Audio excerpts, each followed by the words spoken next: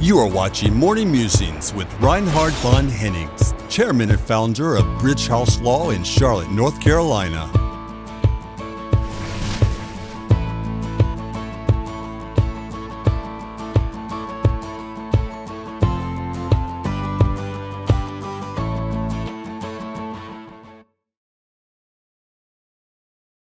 What is Queen Charlotte? Hello, this is Reinhard von Hennings.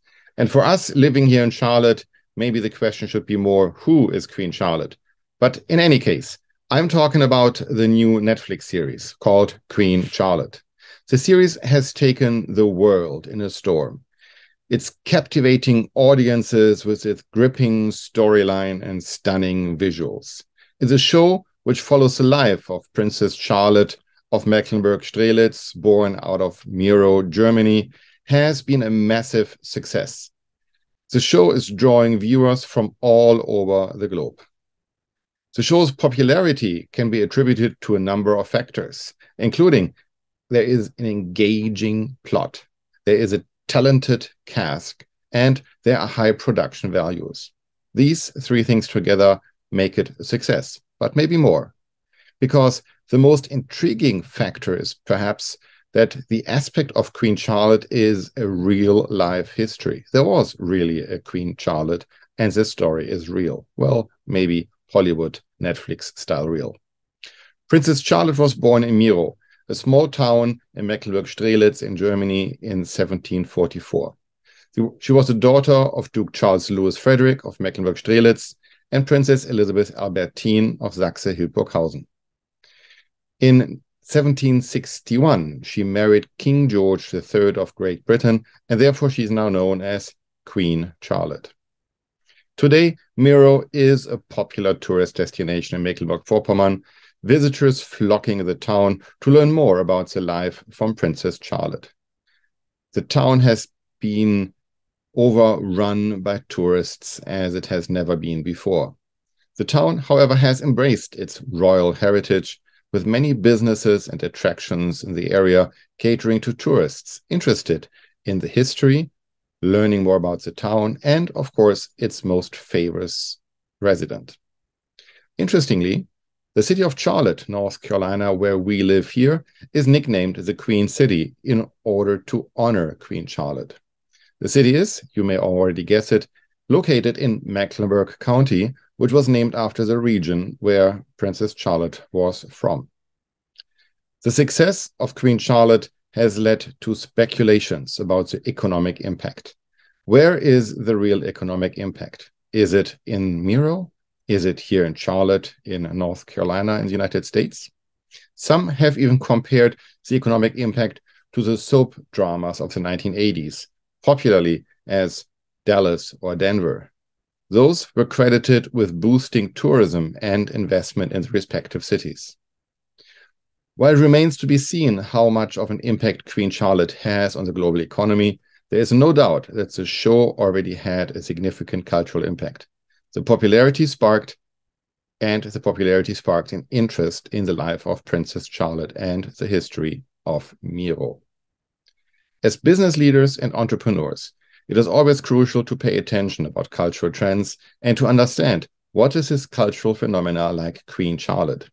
Just the other day, when I was in South Africa, flying out of Cape Town, I saw a huge image exactly for that show, Queen Charlotte, in front of the airport in Cape Town. Amazing, I felt, how my hometown, Charlotte, made it up to Cape Town. There are lots of cultural understandings out, lots of popular understandings out, and it's critical to understand popular culture and to embed this into your operation. So here's some takeaways now about how you as global leader, as global business person, as a global entrepreneur can be inspired by the success of Queen Charlotte. Number one, if you're in the tourism industry, that's great. Capitalize in that boom. With its renewed interest in Mirow on the one hand and the city of Charlotte on the other hand, opportunities are there. There could be theme parks, themed hotels, restaurants, souvenir shops, and you name it. Number two, let's collaborate with local businesses. So if you are doing business anywhere in the world, Partner with a local business. Just remember a couple of musings ago when I talked about Fendi and high tea, where the local brand high tea in China as a beverage now partnering with Fendi gives both of them a win-win. There is some opportunity here to go into special limited edition merchandise, co-branded marketing, and you name it. Number 3, leverage the power of storytelling. Are you telling a story? We have here a historic drama which is being put into a modern world. Entrepreneurs can learn from this, how storytelling could help your business to share a story about your products, your services. So storytelling as a memorable event would create business leads for you. Number 4, stay informed about cultural trends. Keep an eye on popular culture. Where are the emerging trends? What's happening next? How can I use it in my industry? Number 5, embrace the power of streaming. The whole power of streaming, the whole hype about Queen Charlotte is a streaming power. Netflix is sharing it over popular platforms. What are you doing to attack those popular platforms for your benefit? Number 6, let's talk about community. Foster a sense for community. Create opportunities for the fans of Queen Charlotte to connect with one another. If you're in the social media industry, why not create local meetups? Why not create something outside of Charlotte or Mirow where people can gather? I picked up the news that the rates of interest at Netflix are skyrocketing. Take your share out of that. Number 7, the show Queen Charlotte was praised for its engaging plot. Good plot, good cast, and high production values. So if you invest in high quality content, wherever you are, in whatever industry you are, it will benefit you because high quality content is being seen. Marketing materials, product design, consumer experiences, all is good. So if you incorporate one or many of those takeaways in your business, you do not need to live in Charlotte, the Queen City, or in Mirow. It is a great opportunity to learn what the cultural phenomena of Queen Charlotte can do for you, how it can help you to drive your business and to be successful in a global competitive market. So, Queen Charlotte is fascinating on Netflix. It's a great show which captures our hearts and minds and is viewed all over the world. It's a testament of storytelling, and it has an enduring appeal of historical dramas. As we look in the future, I'm really interested to see what's next. Which story, which captivating story is next? Is it a historical? Is it a science fiction? You name it.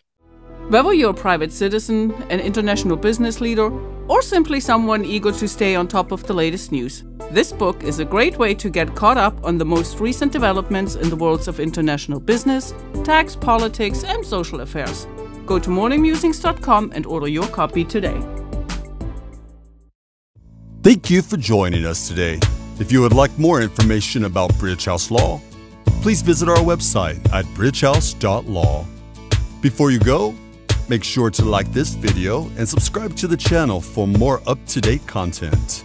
Bridge House Law, business-minded, client-focused.